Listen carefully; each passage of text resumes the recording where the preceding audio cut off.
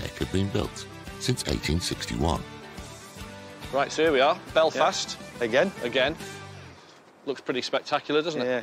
There's a lot of things I want to buy while we're over in Northern Ireland, particularly, well, you know what I'm after at the moment, which is really trad, Irish furniture wherever possible. Yeah. The goal is 18th century Irish furniture. Isn't it always? Well, it is always, wherever we are. I'd like some upholstered furniture, garden antiques, art, and whatever else takes our fancy, to be perfectly honest. But I'm looking for just really good quality. But we're going to kick off. We're going to go and see Justin. Remember Justin on the Square Antiques? On the Square, yeah, nice fella. He has expanded, apparently, a lot. Not himself. Yeah, I've we have. Yeah, we've expanded, but he's apparently gone huge now. So we're going to go and see him just around the corner. Oh, excellent. Yep. Yeah. Just a short distance from the shipbuilding district is On the Square Emporium, one of the biggest antiques warehouses in Ireland. It sells everything from Irish period pieces right through to mid-century design. It's owned by dealer Justin Lowry. We've been going for 7 years now. We moved from the last location 4 years ago to this new double warehouse. We've now got over 14,000 square feet, so we just keep on growing and we've filled nearly every square inch of it. Hello. Hi guys, how are we doing? How are you? Good. Good Welcome to to see On you. the Square, good to have you back.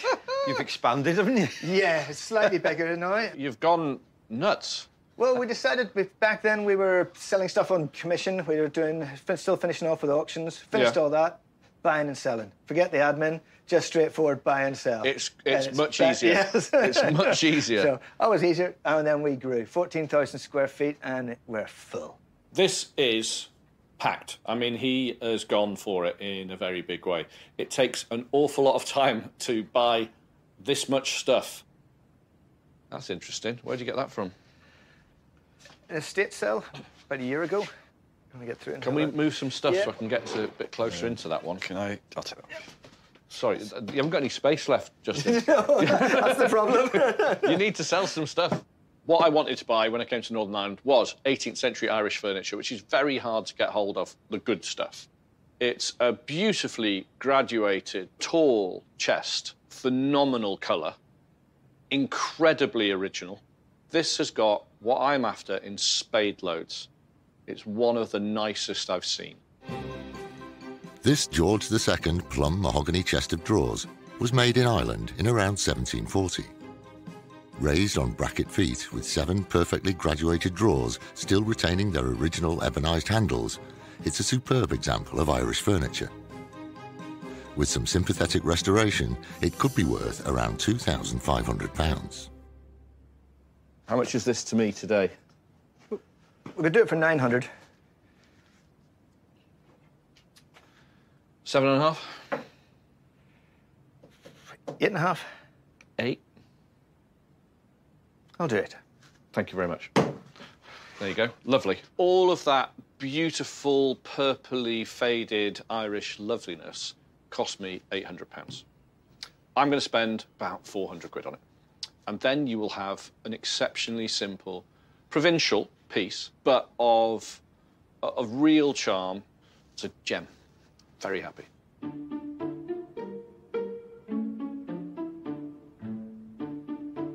I'm loving the mix, mate. Really loving it. I think it's great. I think you've done phenomenally well. It's great. Buying sharks by the look of it. Yeah. It's a real shark. It's a real That's shark. Yep.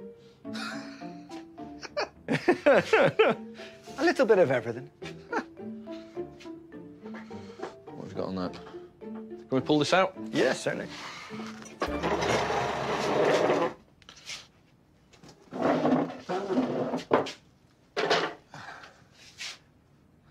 Do you know what? It's a horny thing. It's a horny stand. These are sort of...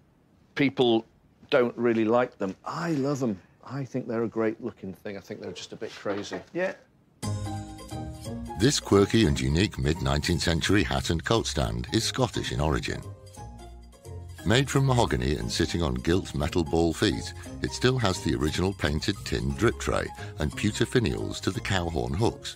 It could be worth around £650. So what's the damage on that one, then? 595, what can you do? Do 500. 4.5? Done. Sorry. 4.5. Thank you. It's got a couple of decent bits of this, isn't it? That's a great shape. Yeah. And having all the tips yes, on it, got all, yeah. That's really unusual. Yes. They're usually missing. Yeah. Paid $450 for it, which is probably right on the limit, to be perfectly honest, because it was such a nice one. I thought I'll pay it. Usually I'd only pay a couple of £100 for them, but it's a good one. This here, I noticed on the way past, is it like a locker room bench? Yeah, came out of a golf club, so you got lots of marks from the golf shoes. This double-sided pitch pine gentleman's club locker room bench was made in Ireland in the early 20th century. Despite over 100 years of wear and tear, including golf shoe spike marks, it's in good unrestored condition and could be worth around £900. What's the damage? 495. 400. Do you reckon? I like it. That's We've got all the really hooks. Got all the hooks. Yeah. 400 quid. 350 sounds great. There's a lot of work in it, right? 400. Yeah, I know it is half of it. 380. 380 sold. Done. Thank you very much. Okay. Cool. I'm happy with that. Good That's job. Great. Yep, lovely. I'll catch up. There was this as well, which I sort of... Is that an African tribal mask? It's a West African mask, Sierra Leone. Okay. It's got certificates or something inside or information.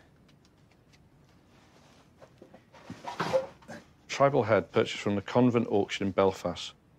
Sierra Leone Bunda tribe. Female initiation mask. God. Occasionally something just catches my eye that I haven't really dealt with before. And in this case, it's this really quite remarkable sort of... I recognise it as some sort of African tribal headpiece. But there's just something about it.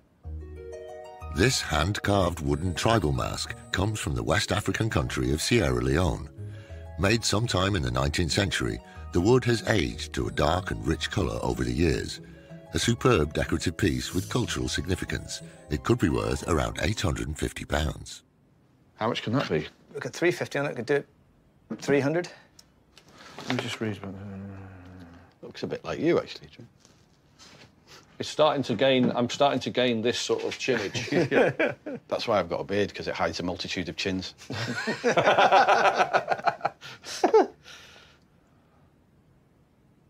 Do you know what? I've never bought one. I know nothing about it, but there's just something about that one.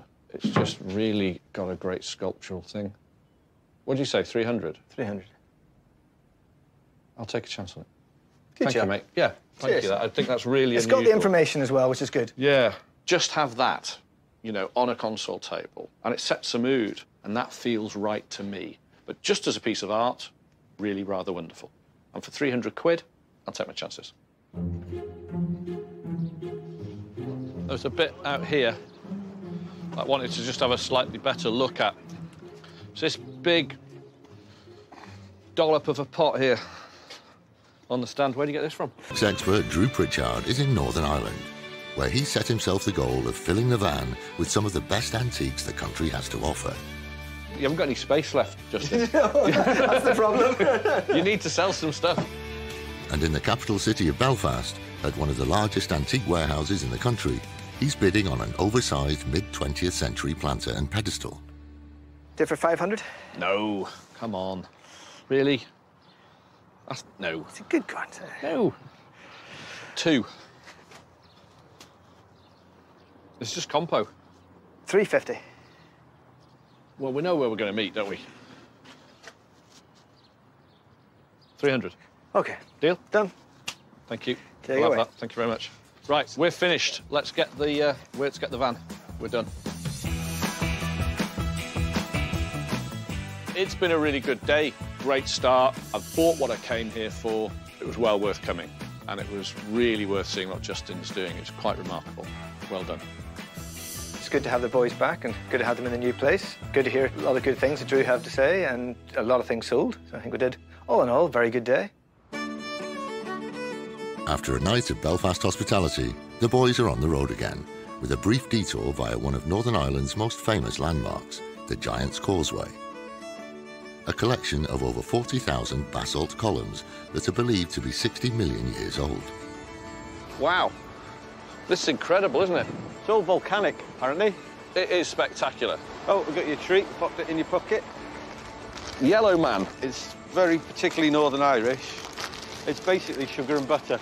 Is it good? Tastes like sugary butter. What?